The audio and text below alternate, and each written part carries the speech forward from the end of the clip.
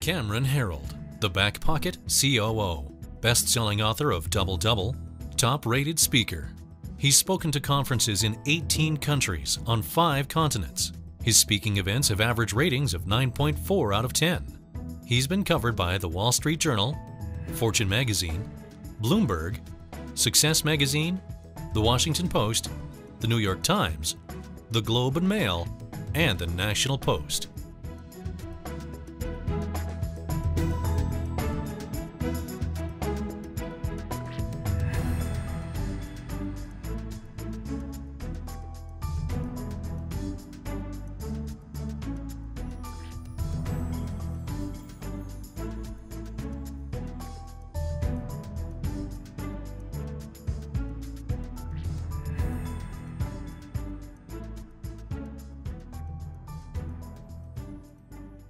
The number one thing we learned was from an Olympic coach.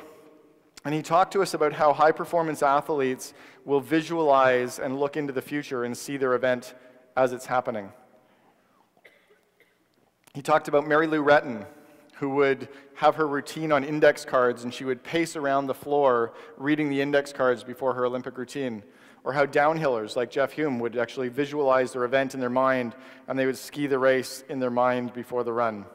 Or high jumpers that we've seen on TV at the Olympics they'll have their eyes closed before the jump, and they're kind of rocking, and you can kind of see them go in their mind up and over the bar.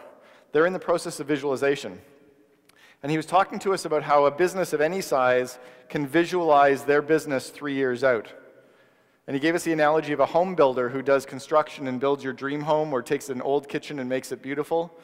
The way they do that is they get the homeowner to rip the ideas out of their mind and share it with an architect, and the architect can draw up the blueprints and hand the blueprints to the workers. And now the workers can read the owner's mind without ever talking to the owner. Well, if you and your business can actually visualize your event or your business 3 years out and explain what your business looks and feels like to all of your employees, to your suppliers, to your customers, to the market, then people can help you build it.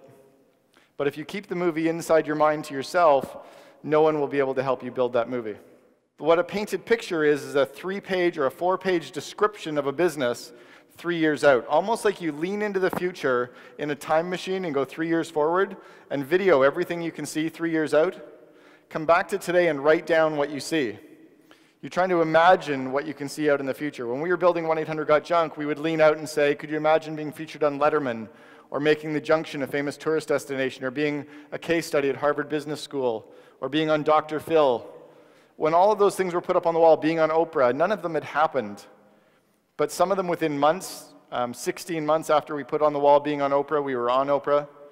A year after putting on, or 2 years after putting on Dr. Phil, we've now been on 15 times. Virtually everything on this wall has happened because we could imagine what was happening. We didn't know how it would happen. We didn't know what happened in the 3-year period. We just knew what the picture would look like. It's very similar to a jigsaw puzzle. If you see the picture on the front of a box, when you get all the pieces, you know how to put the pieces together to make the picture happen. Well, you and your employees need a way to actually see what's inside of the owner's mind, because the owner has the clear picture. You need to rip it out in a way. The concept is conceive, believe, and achieve. It's about you having the vision in your mind, getting people to buy into that vision, sharing it with everyone, and then figuring out how to make it happen. But their mantra on this bus trip 50 years ago was, you're either on the bus or off the bus. And what they meant by that was, you're either part of the scene or you're not. You either get it or you don't. You either see what we see or you don't see it. And it's the same with your employees. You can't have the wrong people in your organization because they'll ruin the trip. Literally. You need to obsess about getting the right people on the bus. You need to obsess about getting the wrong people off the bus. And then you need to make sure everyone's in the right seat. Because often you'll have the right person, but they're just not in that right seat yet. We learned a process from a company in Montreal named Mad Science. They did a group interview. They'd bring 8 candidates into the room at the same time for the one job. They'd have one person from their company interviewing all 8 people. And they'd only ask a few random questions. What do you do for fun? What's the most stressful time in your life? What are your favorite books? What are your favorite movies? What are your favorite TV shows? Trick question. Who is the best candidate in the room, and why do you think they are? If we were hiring 2 people, you plus somebody else, who would you bring in? And all we're looking for in this interview is cultural fit and leadership. If they don't fit the culture of the organization, if they're not the right duck, and they're not strong leaders, I don't care if they have the skill to do the job yet. Culture trumps strategy every time. You think about Google and Microsoft. Who's the most talked about company on the planet right now? No, Apple. Trick question. Google trumps Microsoft because Google cares about culture. Google only hires people who are a cultural fit. Microsoft hires a bunch of engineers that work in their little rooms by themselves in the dark. I've been to Microsoft's campuses. I've been to Google's campus. Microsoft is a morgue. Google is a place you want to hang out. And they hire equally as smart people, but they focus on culture first, leadership, and then the skill set. They would find a way to handcuff the person to the business. They would find those top 5 or 10% players and make sure that they found the reasons that those person would never leave, and they would make sure they handcuff them to the company. For some, it's results-only work environment. For some, it's flex time. For some, it's better pay. For some, it's profit sharing. For some, it's whatever. But you find those A players, and you make sure they never go for at least 5 to 10 years. That's how you start to propel growth. Superstar sales performer, somebody who's like overachieving, but they're the cancer in the organization, you have to fire them. The key is when you're getting rid of these people, everyone will say, well, I can't get rid of them. They're producing half my volume. So the question you ask yourself is, what would you do if tonight on your way home you found out that Bob was killed? Bob got hit by a car. What would you do tomorrow to replace Bob? What would the top 5 things you would have to do be to replace that guy? Make that list. And then tomorrow morning, go into your operation, fire Bob, and start on number 1. Who in the room likes wearing a tie? Do you? Okay, a few people are lying. This is good. Okay, so on a Saturday morning when you're hungover, do you wake up and put on a new shirt and tie? Yes. Well, because you're working Saturday. Most people don't love wearing a shirt and tie.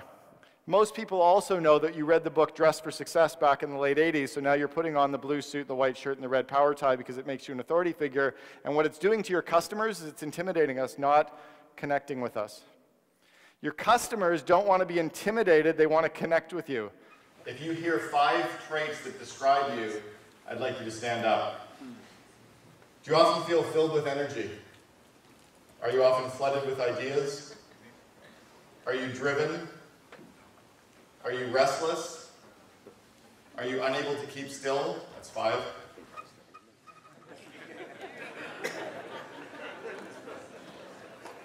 Are you often working on little sleep? Can you be euphoric? Do you get easily irritated by minor obstacles? Do you burn out periodically? Do you act out sexually? Do you feel persecuted by those who do not accept your vision? So everyone look around the room really quickly at the number of people that stood up. But that is actually not a list of entrepreneurial traits. That is the list of traits that a doctor would use to diagnose you with bipolar. Those are literally, that's the checklist when you go in for manic depression. That's the checklist the doctor reads to you. You all stood up and said you had it. Right? Yes, we are entrepreneurs. We're different. Hi, I'm Cameron Herold. What you just saw were a series of clips from speaking events that I've done. In all my events, my content is similar, but I really customize it to fit your audience. I'll chat with you and your team beforehand to really get a good feel for your group. Then when they hear me speaking, it'll feel like it was created just for them.